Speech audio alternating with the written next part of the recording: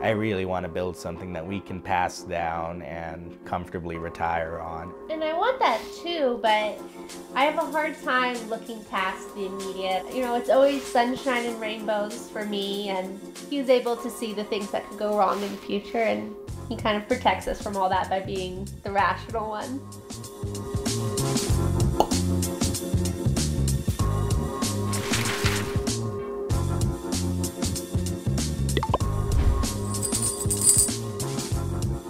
My name's Norberto Orellana, and I'm 24 years old. My name's Ehlana Broaddus, and I'm 23 years old. Together, we make $78,000 a year. And we live in Gillette, Wyoming.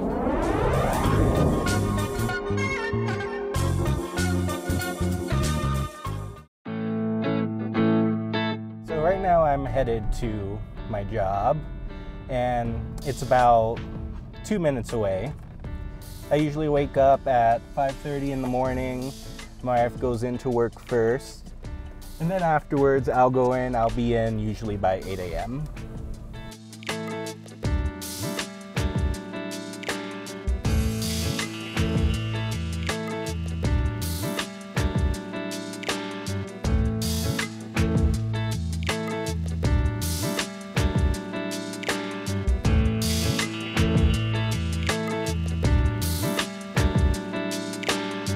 So I work 6:30 to 8:30, and then I go in again at 1 to 7.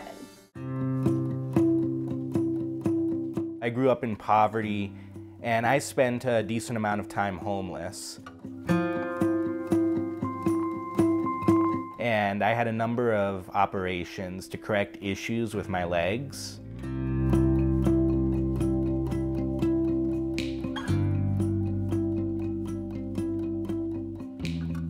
My mom was a single mom, and so there was a little bit of turmoil there, especially with me and my sister both having a pretty serious bone condition. You get soft bones that bend, you get teeth that chip. We didn't have a lot growing up. We were kind of broke, but we were never out of love. It just made me a really optimistic person.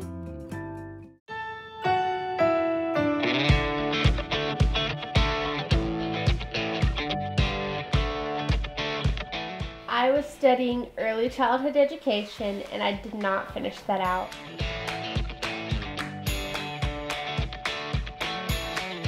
We realized we both had gone through a lot of the same experiences, we both had had the same surgeries, and we really connected over that, and our personalities just really meshed well together. I don't know, it was fate.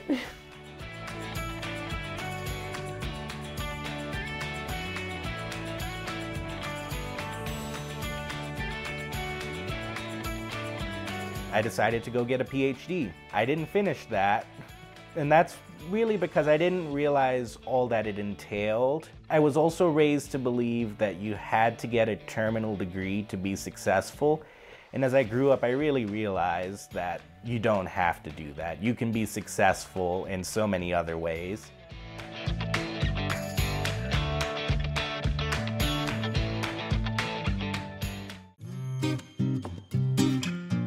I did not come from a family that really budgeted. The money just always ran out.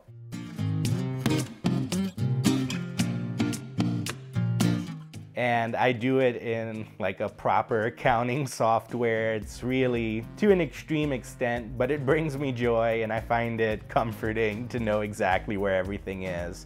So when I go to the store, I just look at the budget, I go, okay, this is on it, this is not. And so I can just slowly cross things off. I make sure to keep my receipts. Right now, I think we're down to a comfortable $450 a month on groceries. And I think a large part in that is that we're following a diet called the carnivore diet right now. We're not following it super strictly though, and our kids are on a perfectly normal diet, so we still get other items.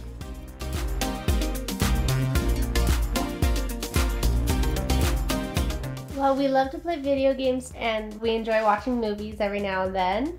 I think my biggest hobby would probably be my saxophone and my guitar, most of which was self-taught. We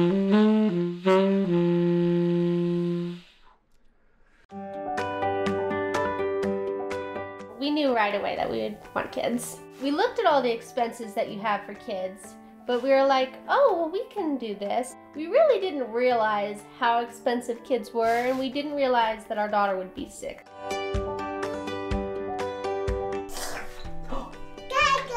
It's all done.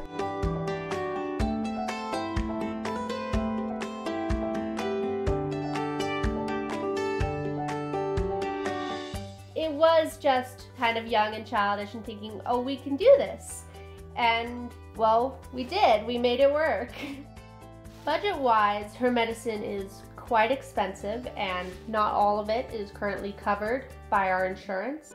But we also have to continue paying because we need the coverage for other things that come up, of course.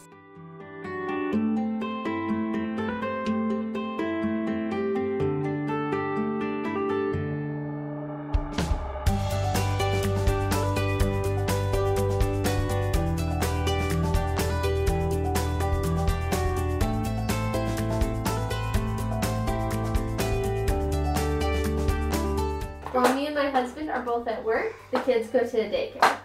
Daycare for both of our girls costs about $1,100 a month. It was really hard to justify, but daycare offers a lot.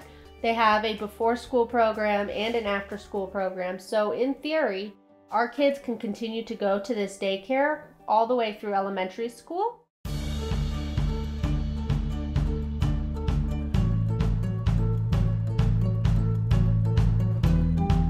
So our mortgage is a little over $1,000 a month, and the interest rate is about 2.625%. It's a 3-bed, 1-bath house. You know, to us it's huge. I feel like it's a pretty modest house.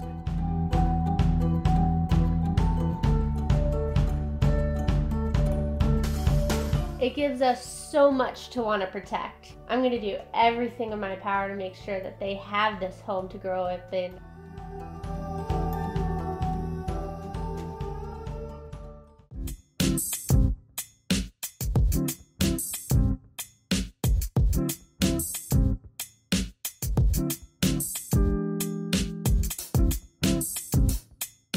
We were paying that off. Right now it's frozen because of the pandemic and everything, but we'll go back to paying that off, and we're going to pay it off pretty quickly.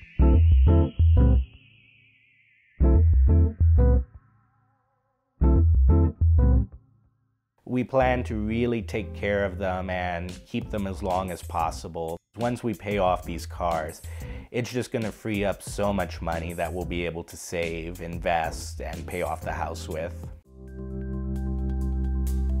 We don't really have a savings account. That's something we're planning to do in the immediate future.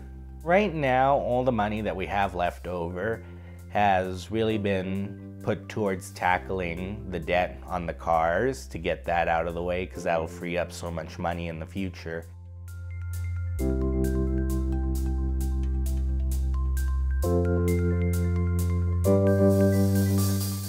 So right now we don't have any sort of investment accounts.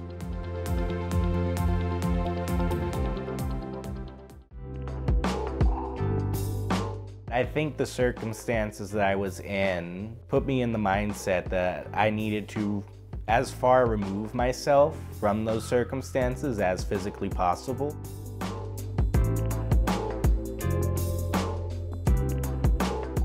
It's not going to have an impact on our lives really, but it will have the psychological impact of that where I'm halfway towards 6 figures in my own income, which is a big accomplishment for me considering where I came from growing up and the kind of incomes that my family had.